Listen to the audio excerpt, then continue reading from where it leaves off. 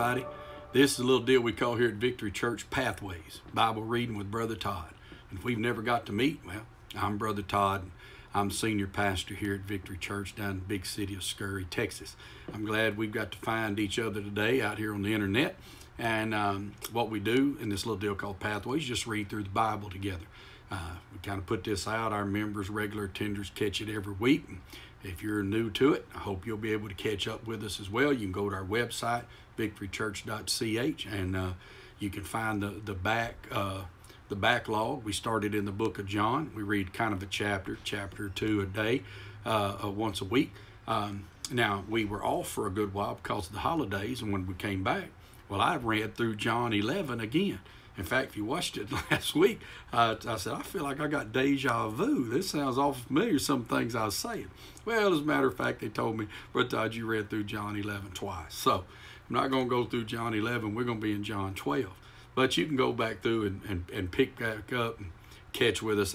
We run anywhere between 25 to 45 minutes long every time we do one of these things. Again, I'm going to be reading from the New King James translation. If you want to just catch it exactly word for word, you're going to need one of them in your hand as we read together. If not, just kind of follow along as best you can. And glad all you guys are out there. So without further messing around, let's get to it. John chapter 12, verse 1. This is where most of the book, half the book of John is about really the final hours of Christ. And so starting here in chapter 12, we see really the last week of Jesus' earthly ministry here on the earth, running up to the cross and ultimately the resurrection. We're going to find ourselves on what's called Palm Sunday. You've probably seen or at least heard that term, okay?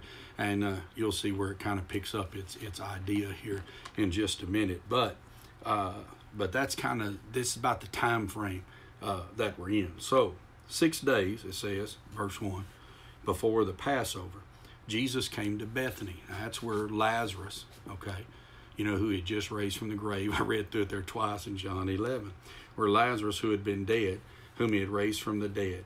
And there they made him a supper, and Martha served. Now, if you like to write things down in your Bible, write over to the side there, Luke 10. I'm going to go off memory here. I think it starts about verse 38-ish or so, okay? And you're going to see the story of Martha serving and being very overwhelmed. And you're going to see that's where Jesus he prioritized worship over work. But there's a great lesson to be learned there when Martha learned how to prioritize, okay? You see her here serving, and you say, Brother Todd, what's the big deal? Well, last time we hear about Martha serving, she got a foul attitude about it. And then there's no mention of it here, okay? So it's a good thing to go look at, okay? You find over in Luke 10. But here, in fact, she's serving a bigger group. She doesn't have any complaints. When you're being fed through worship, work does not become a drudgery, but work will become a drudgery if if it's emptying you. And there's two things that'll empty you, boys and girls. There's sin and service. And sin obviously will empty you out, but service will empty you out as well. And you have to renew your strength. We have to exchange our weakness for his strength. And that primarily comes in worship, in spending time with the Lord, as you're doing right now in the Word and in prayer, okay? The Lord's good enough to fill us up. So Martha served, but Lazarus was one of those who sat at the table with him. Then Mary took a pound of very costly oil of spikenard, a spice, very expensive, and she anointed the feet of Jesus and wiped his feet with her hair.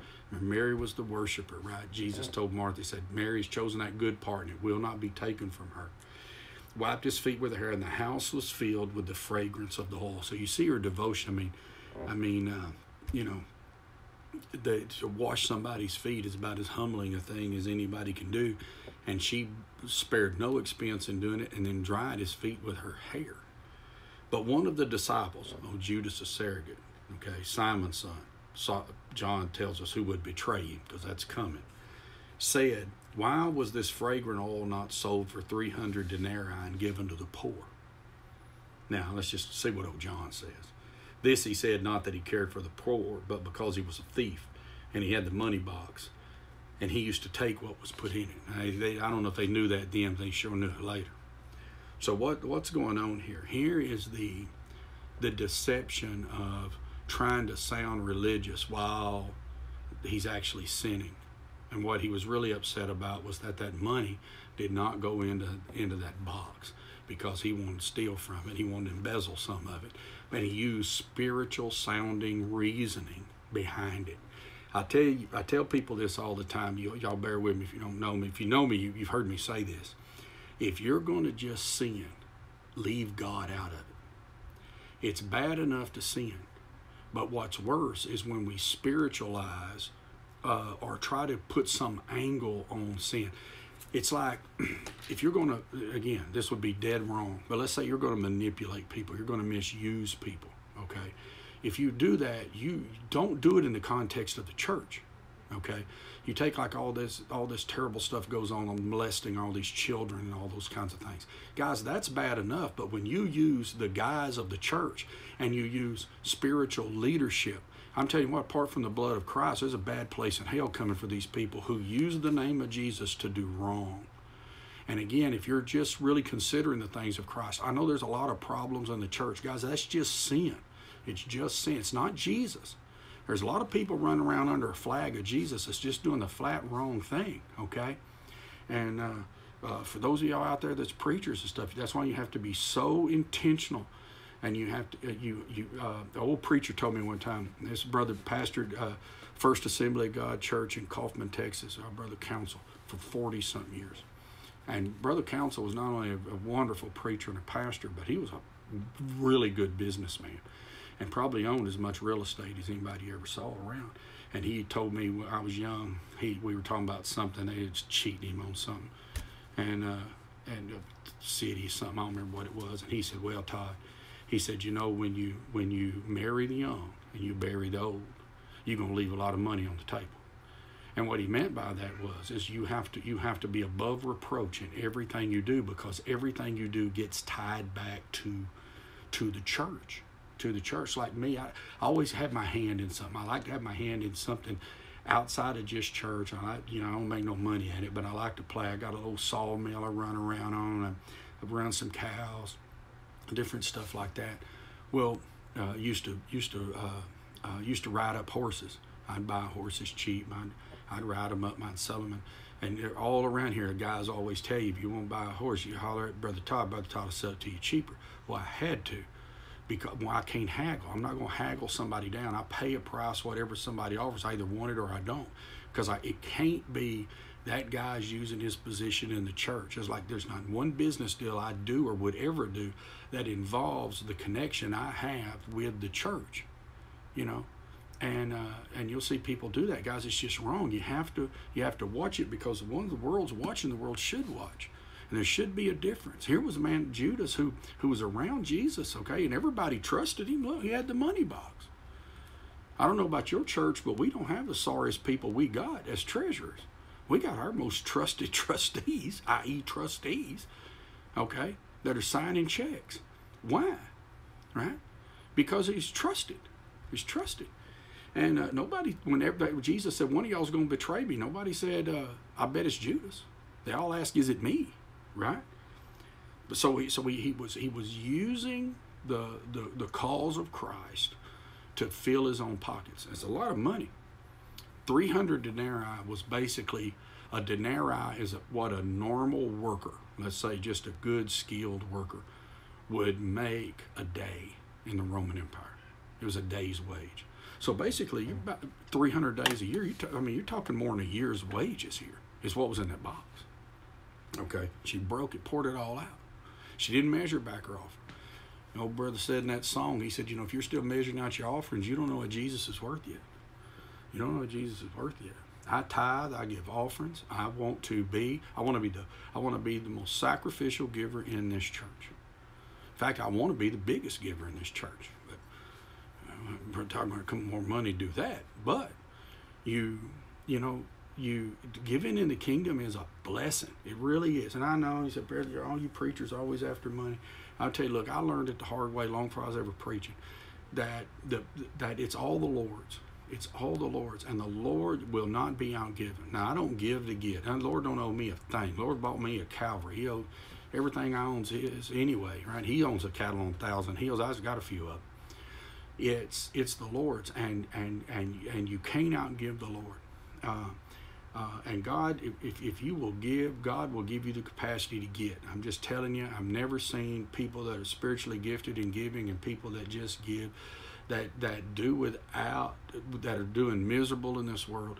David said, I've been young and now I'm old, yet I've not seen the righteous forsaken nor his seed begging bread. I'm just telling you, God makes a way. God makes a way, you know. And you either love God or love mammon.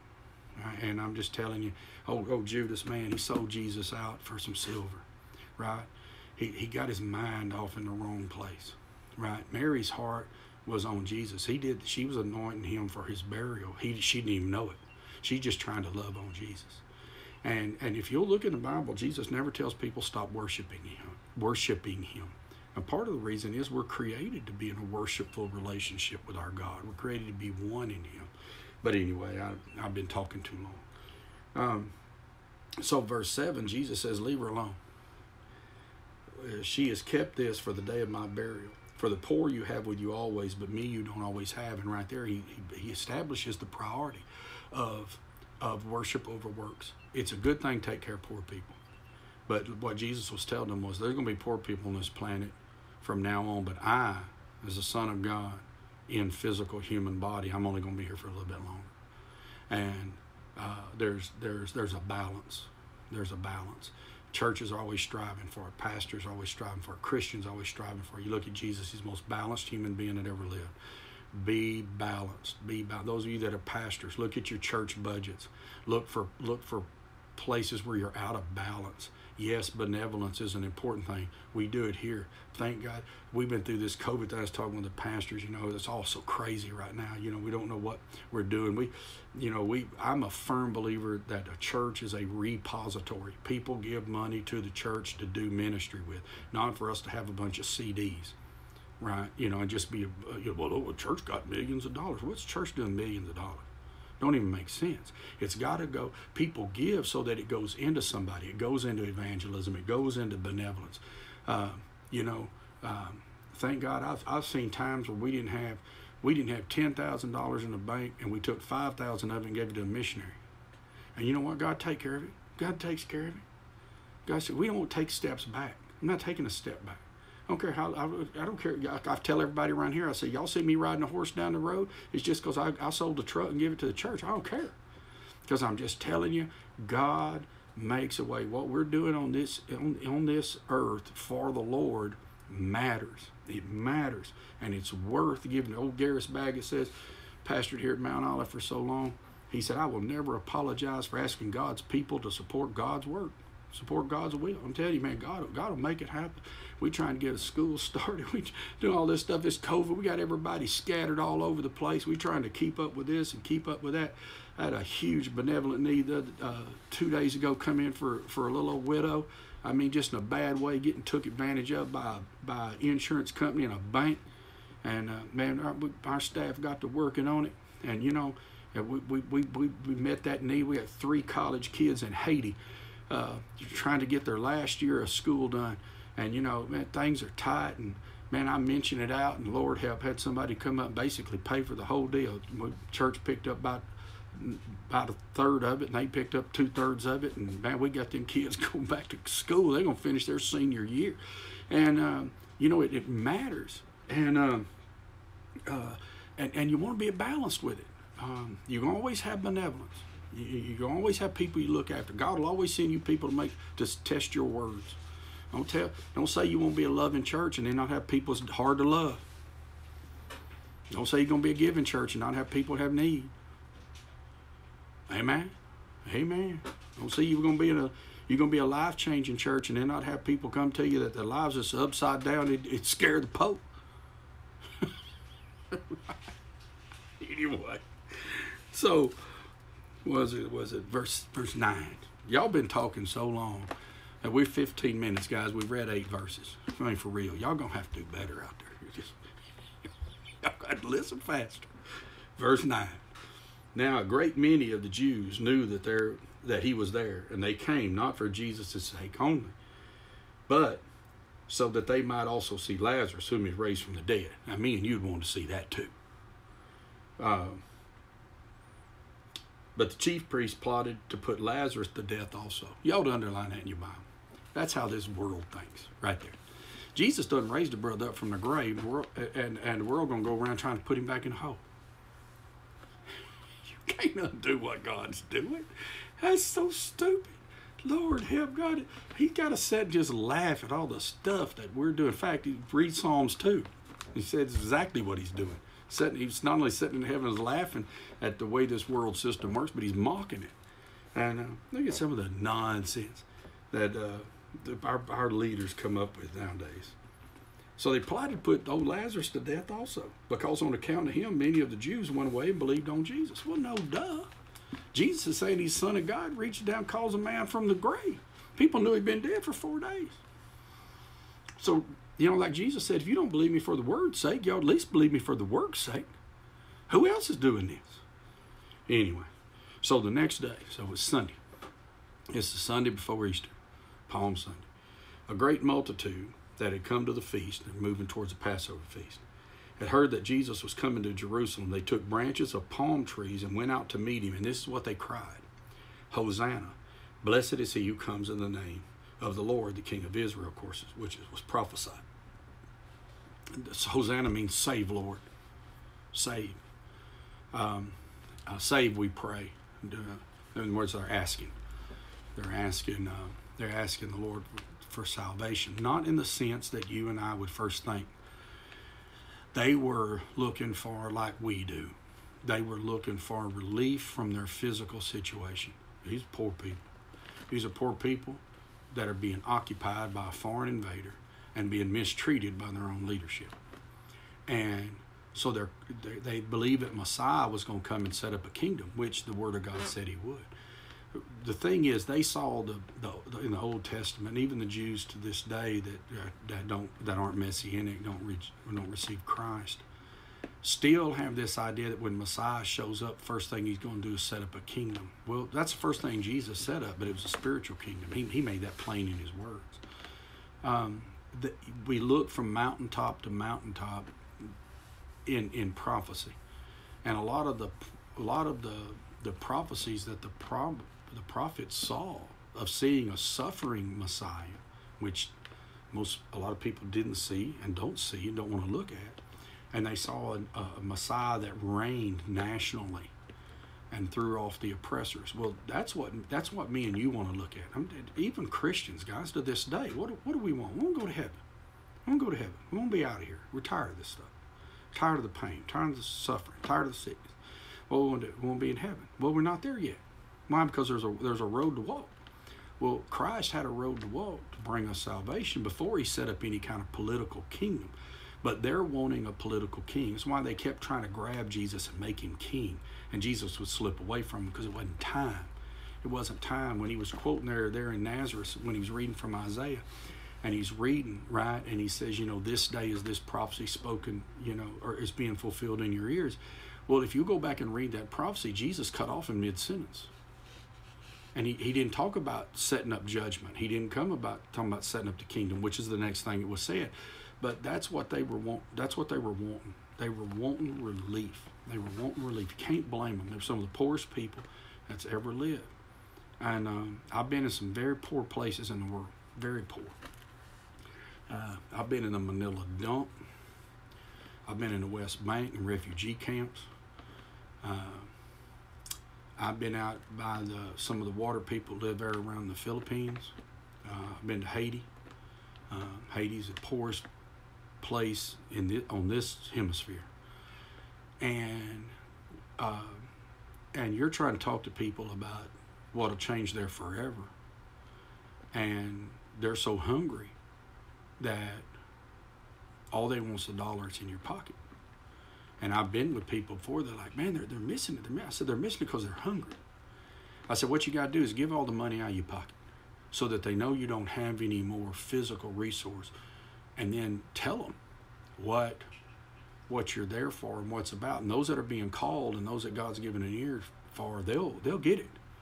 But everybody else will just go because they're just hung physically. That's why this crowd of people that's praising Jesus, by Friday, a lot of them are hollering crucify him, right? Because he wasn't doing what they wanted.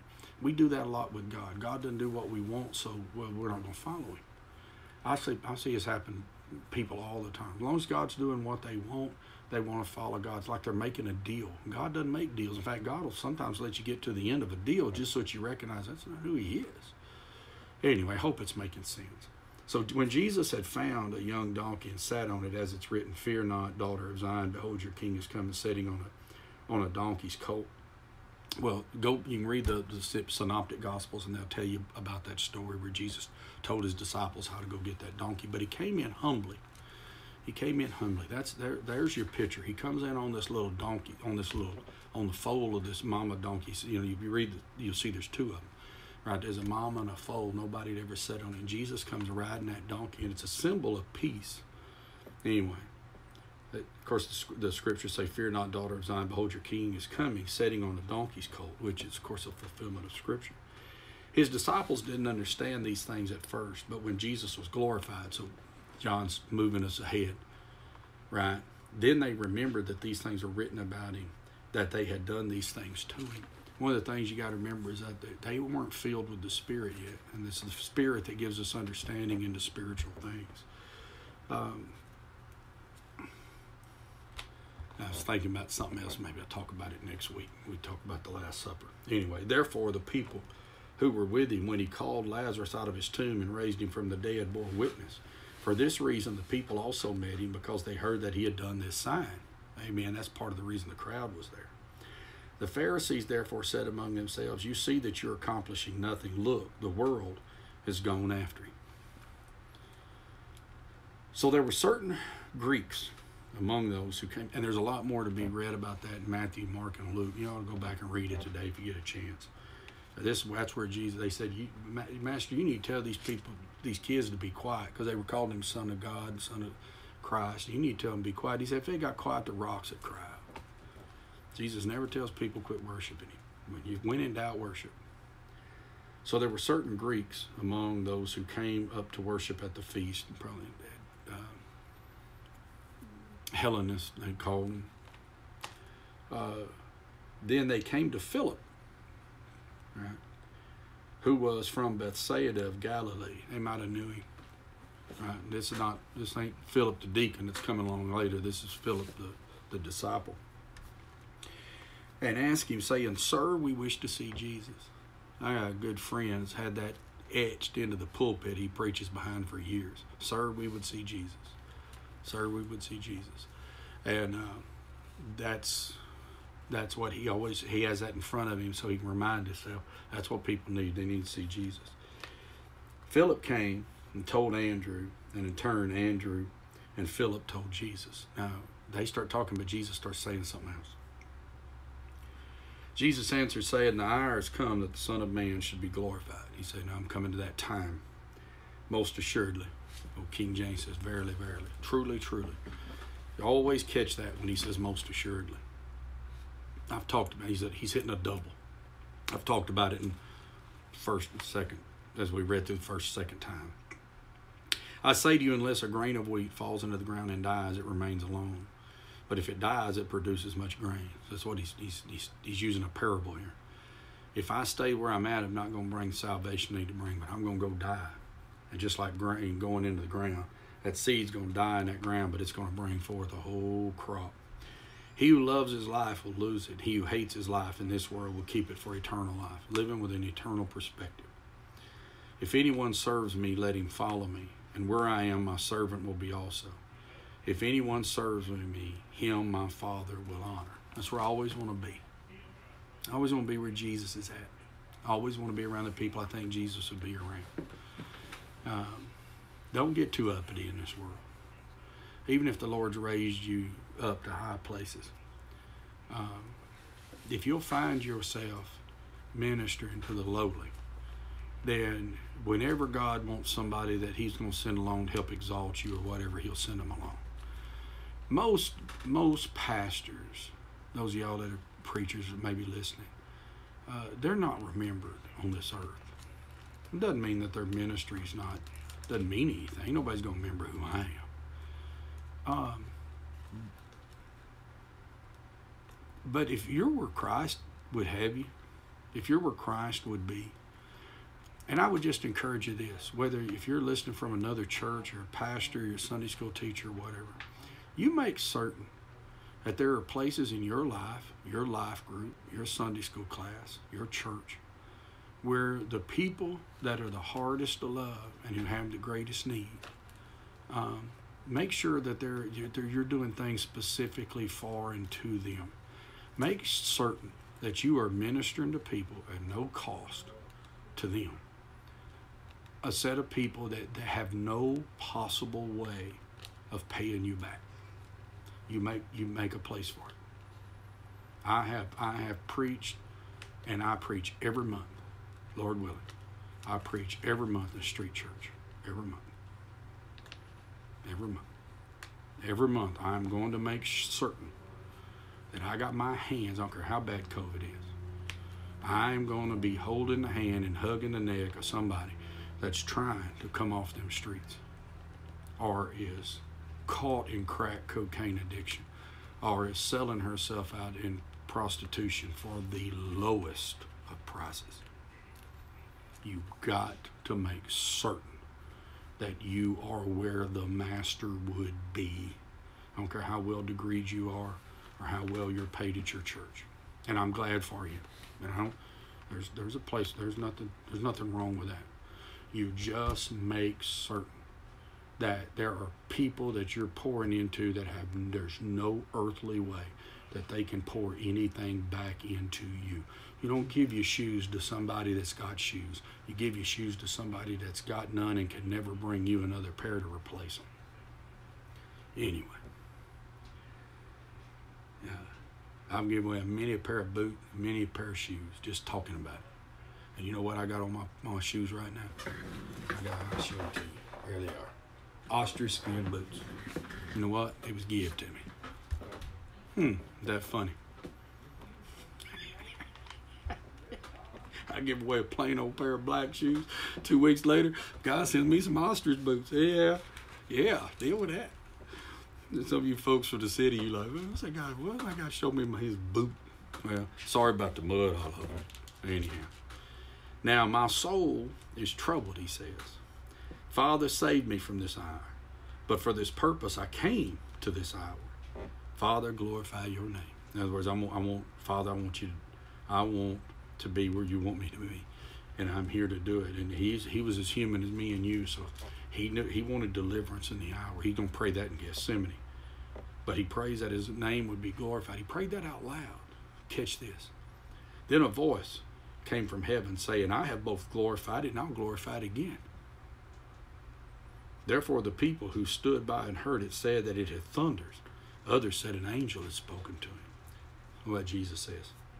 This voice didn't come because of me, but for your sake. It didn't come so I'd hear it. Encourage me, because I'm always in communion with the Father. This is so y'all hear. It's so y'all know who I am. Now is the judgment of this world, and now is the ruler of this world be cast out. Talking about the devil. And I, if I am lifted up from the earth, will draw all peoples to myself. This, he said, signifying by what death he would die. So we know he's talking about the cross. If I'm lifted up on that cross, I'll draw all men to me. And that's the calling point. And there ain't greater words ever been spoken.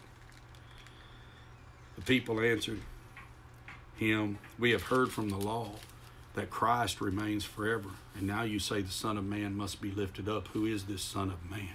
They're really thinking. We heard that the anointed one lasts forever. This prophet, priest, and king. Why are you saying he's going to be lifted up? What do you mean by death? Who's this Son of Man? Jesus always called himself Son of Man. Jesus said, a little while longer the light's with you. Walk while you have the light, lest darkness overtake you. He who walks in the darkness does not know where he's going. While you have the light, believe in the light, that you may become sons of light. And he was talking to them about him being in the world right then. Same thing happens when God calls you. if you're really considering the claims of Christ, and you would say to me right now, preacher, I can't say that I really know Christ as my Savior. I mean, I have an idea about Christ. I've heard about him. I've got thoughts about him, but I'm getting understanding. Well, that's light, and you got to walk, and you got to respond while you got light. The opportunity of a lifetime, they say, only exists within the lifetime of the opportunity. The opportunity only lasts a little while, and then it goes away. And when it goes away, there's darkness. And what Jesus is saying is, when you walk in the darkness, you don't know where you're going. The heart is deceitful, the Bible says, above all things, desperately wicked. Who can know it? People are running around trying to chase right, doing a lot of wrong in the name of right. There's people committing out and out sin that are absolutely abominations in the Word of God that think they're doing right things. We have a lot of ways that make us. I seen a man one time starving kids, thinking that he was helping them be disciplined. Yeah. I said, Brother Todd, that's crazy. You ain't kidding. Little boy, we was forever. My aunt had him at her home. She had him there a good while. And there was foster parents. And the little boy was forever getting him to quit holding food in his jaws. He looked like a little chipmunk. And you'd have to tell him, Bubba, you can swallow that. There's more coming. You wouldn't believe him. And he'd eat, and he'd act like he wasn't holding it in his jaws, but this is a 2-year-old. And you tell me what they've been through by somebody thinking they were doing right. And this couple thought that the whole world was attacking them for their beliefs when they took them kids from them. Thank God they took them from them. But we do a lot of wrong thinking we're doing right. When you got light and you got an opportunity, you need to seize it. God's calling you to get saved, you need to jump on it. You don't know how long that'll last. And besides that, I ain't here to scare you. If the Lord's going to tarry his coming 1,000 years and you're going to live every day of it, and God's going to call you for 1,000 years, why would you live without Jesus for 1,000 years? Just to get saved in the end. Everybody wants to do that. I want to live like hell and I want to go to heaven at the end. You don't want a Savior. You don't want a real Savior. You don't want a real relationship. I'm going to tell you something. If you'll really consider Christ, you'll find that he's worth loving more than things in this world are worth loving. Just saying. You can hear me or you can't. Again, you got light, you can hear me. If you don't, you can't. I have preached my tongue tired, my throat sore, trying to talk to unwilling people for so many years. Trying to convince them. Cried and laughed and hollered and screamed. And Lord, I probably even threatened a time or two. I got news. If you can't hear, you won't hear. If you don't want to hear, you don't, and you don't want to come, you don't have to. I'm just telling you, man, God's been faithful to me. I wouldn't have kept me all this time. Wouldn't have. No way. I'm going to tell you, if you ever hear old Todd Peavy tell you anything, you hear this, you come to Jesus if you got a chance to. You need to ask Jesus right now. Just ask him, save your soul. Just say, Lord, save me. It'd be enough. He'll know. Tell him you believe he died for you. I can give you all kinds of things y'all say theologically correct, but I'm going to tell you something. Old thief dying on the cross said, Lord, remember me when you come into your kingdom. I'm telling you, pray that and see what God don't do. So, what time is it? 35 minutes. I'll tell you what, I'm going to end there. These things Jesus spoke and was departed and was hidden from him. We're going to pick back up on verse 37 next week because I want to leave you with that thought. If you got light, you need to use it. Christian, you are a person of the light. I tell you, this old world's getting dark. Darker, darker, darker. More and more nonsense. More and more oppression. More and more big swallowing up little. We need to be people of light in it. And if you don't know Christ, you call out to him. Let us know.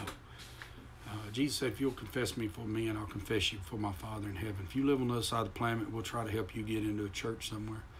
We got folks all over America since this COVID-19 thing went out. And I started doing these victory minutes, preaching out there online. We got people all over the world watching. Some of them have to get what I'm saying right now translated. And it's weird. It's scary, Texas.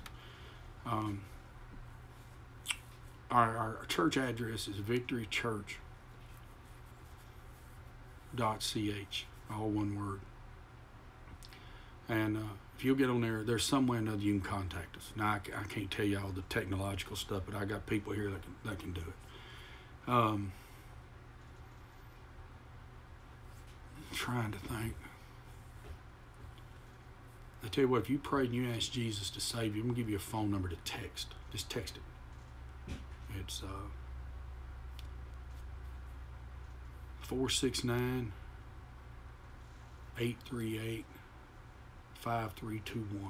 Now, don't hold me to that. I think that's the number. I'm doing this off the top of my head. Just text to that number and say, I asked Jesus to save me during Pathways. And we'll try to send you back some information. I'm pretty sure my folks can get that. I'll tell you what else.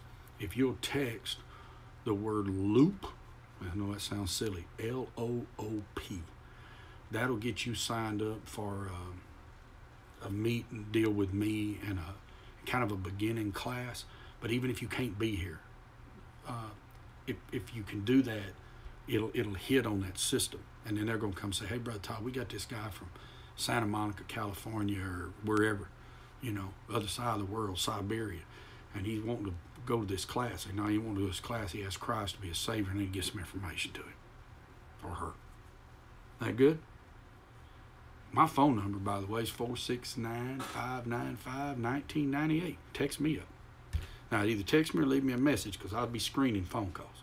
I get numbers from all this spamming stuff all the time, and my number's out there on the internet. I got some folks that's aggravated with me. But if you call, leave a message. And if I don't answer it, and or just shoot me a text, and I'll try to help you if I can. I'm just a hick I live in a little town called Rosser, but I do everything I can to help you. I'm telling you, Jesus is worth following, and I hope you have a good day. For all you members, regular attenders, Victory Church, just keep it up. Let's jump into verse 37 next week. See y'all later. Bye-bye.